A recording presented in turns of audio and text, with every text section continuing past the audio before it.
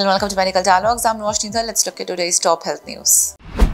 ICMR successfully tests first long-lasting male contraceptive. The Indian Council of Medical Research has conducted a groundbreaking 7-year study on a male contraceptive known as RISUG. The study involves 303 healthy male volunteers aged between 25 and 40 who were administered a 60 mg dose of RISUG. The results published in the journal Andrology have provided promising insights into the safety and efficacy of this non-hormonal injectable male contraceptive. The study revealed that RISUG was 99.02% effective in preventive pregnancy with no significant side effects reported. Furthermore, it achieved a 97.3% rate of azoospermia, indicating the absence of viable sperm in ejaculated semen. Importantly, the health of the volunteers' wives remained unaffected with no adverse effects observed. RISUG's unique approach involves injecting polymeric agent called SMA into the sperm duct, which serves as the conduit for sperm from the testicles to the penis. This innovative method, developed by Dr. Sujoy Kumar of IIT Kharagpur, has been in development for over 4 decades and has now successfully completed phase 3 trials.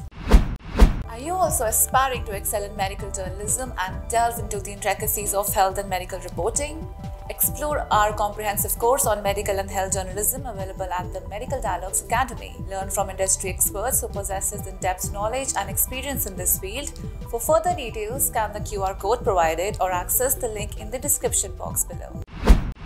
RISUG offers several advantages, including its minimally invasive, localized and one-time injection, long-term efficacy and minimal side effects. Notably, the failure rate of RISUG was found to be lower than that of male condoms, making it an attractive option for male contraception. Unlike hormonal injectable contraceptives, RISUG's localized injection method minimizes interactions with other parts of the body. This approach eliminates the need for subject-specific dose selection, simplifying the administration process and potentially facilitating mass contraceptive delivery programs. Moreover, the study found that RISUG required minimal medical assistance, and with proper counseling, the subjects could manage any issue arising from the injection themselves. Despite its promise, one challenge remains in the commercialization of RISUG. The polymer used in the product is complex to manufacture and its effectiveness can extend up to 13 years. Given that, pharmaceutical companies may be cautious about marketing such a long-lasting male contraceptive, finding a suitable manufacturer for RISUG could prove to be a formidable task, as noted by Dr. R.S. Sharma, a co-author of the study.